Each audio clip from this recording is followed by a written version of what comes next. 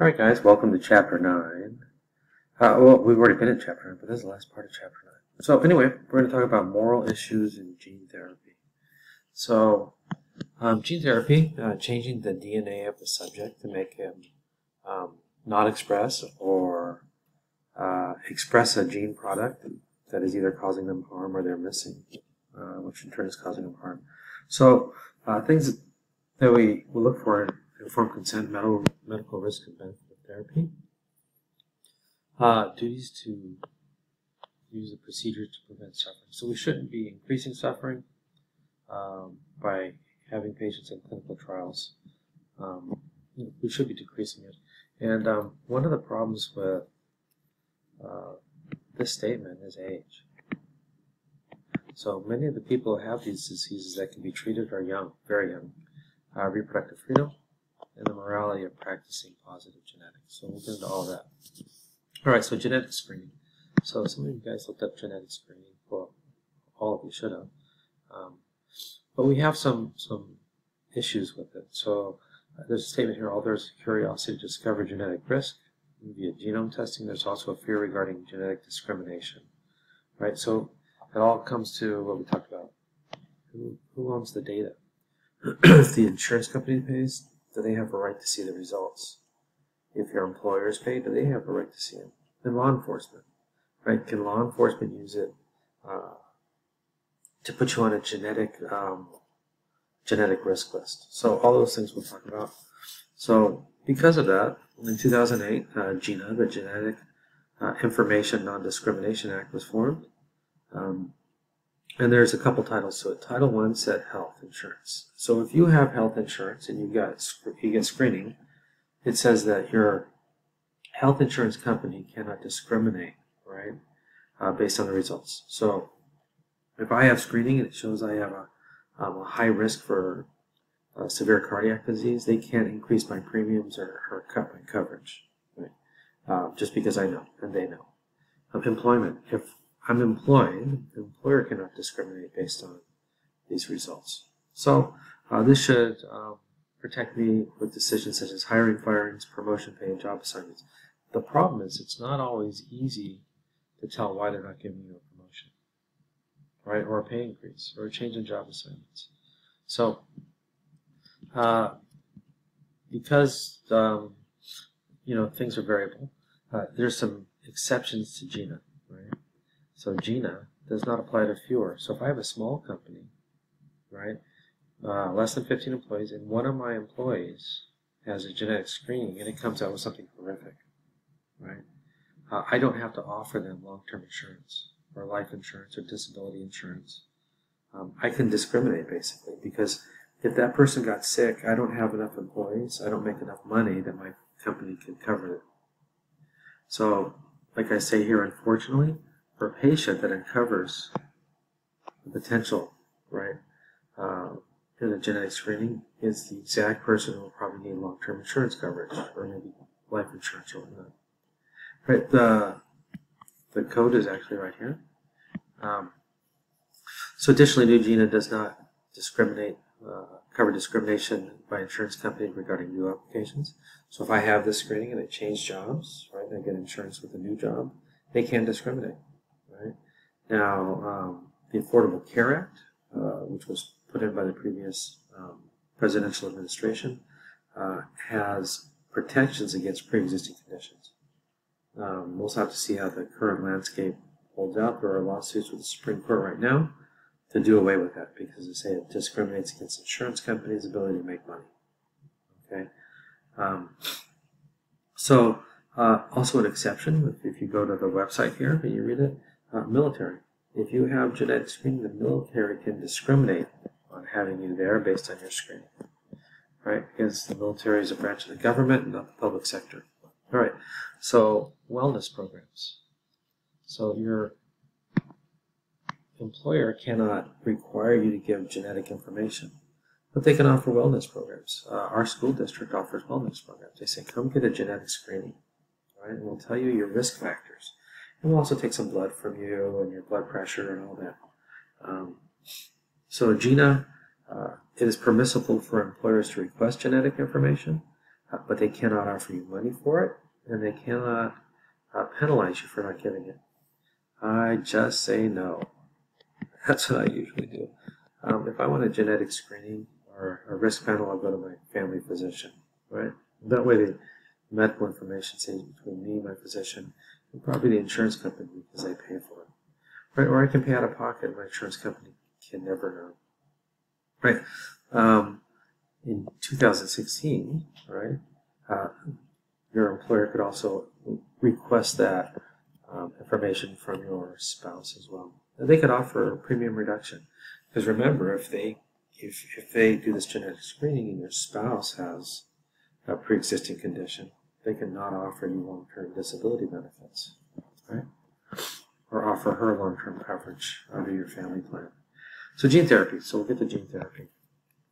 So gene therapy is changing DNA, right? It says changing DNA. See if I can fix my pen, Charlotte. This is changing DNA. Holy moly. Yeah.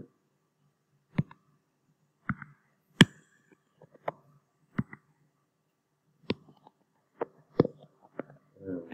Right. Yeah, this is. Okay, now let's change it. Hold on a second.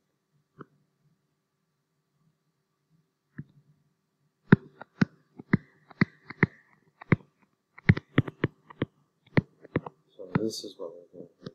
Okay, so single gene mutations are the most common ones we try to repair, right? There's two different ways we look at it. Targets. There's somatic cells and germ cells. We try not to do germ cells because germ cells will affect the next generation. Most clinical studies are done in a somatic cell insertion. So currently there are not very many gene therapies approved. Right. So somatic cell insertion. Right. So remember these are body cells. Right. These are body cells. DNA is inserted via viral vector that has been engineered to search up. So the viral vectors here. Most often it's a cold virus. Okay, so controlling the vector insertion can be problematic. So many of these we fix. There's a cell.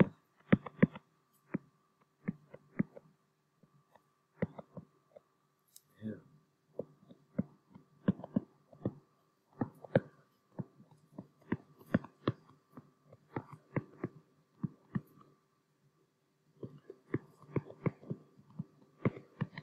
Right.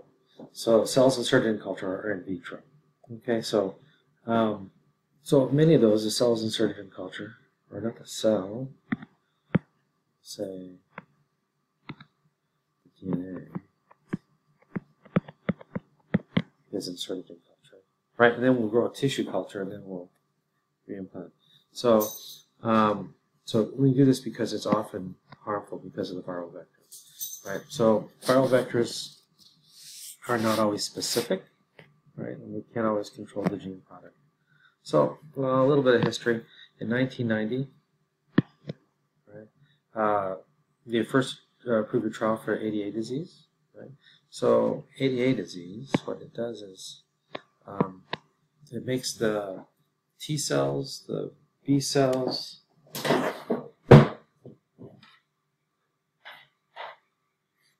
and the natural killer cells ineffective, kind of like a blindfold, right? So with this they did cell implantation, right, for cell reculture. So they took hemopoietic cells, so essentially bone marrow, right, and they genetically engineered them, and then reimplanted them to have them produce normal blood cells, right? So first FDA. So usually these kids died at very young from opportunistic infections. Had a very good success rate. But what they find is over time the body's immune system starts to seek out and kill these implanted cells, right? So the life expectancy was about 20 years old, right? with the increasing therapy, and then reinsertion, hopefully it could last longer, but they're limited results. So, but that's our first one. 1999, an 18-year-old. OTCD, so these people with this rare disease can't process proteins well, right? And they start to produce ammonia within their body. They can't break it down, and it's toxic. So a lot of people die very young. So an 18-year-old with a very mild form of this disease, who was treating it well with diet, was coerced and volunteered for a study, and then had kind of a cytokine release syndrome happen with it, and he died. And he got a lot of national attention, and the federal government put a halt to it. They wanted to look at it because there were moral questions based on gene trials and who were the trial subjects, right? Remember Helsinki said we need to protect the people who can't speak for themselves? And most of these people with these diseases are minors, right? So we put a halt to them. So it's not that easy to get a gene trial done. So to this date, the FDA has only approved a small amount of gene therapies in clinical trials. Spinal atrophy in the newborn was approved in 2019, which shows promise. Ethical arguments rise from the age, like I said, the horrific side effects of vector rejection. Currently, 849 clinical studies have been underway. I think there are, like I said, 390 some active trials, and currently 31 clinical studies using CRISPR. Remember, CRISPR is a gene replacement tool. Right, gene replacement therapy, like I said, using CRISPR. So unlike gene insertion, CRISPR replaces it, but CRISPR has not been always that specific, but there are new forms of CRISPR out there that have been engineered to replace a single nucleotide, which are showing promise. Right? Risks come with gene editing, so whether it's in vivo in the person or in vitro in a culture. So most things are done in vitro, and I'll talk to you in our follow-up Zoom about some of the other things that are going on right now. So currently there are 31 CRISPR research trials. Right? So anyway, I will talk to you in the afternoon, and have a good day.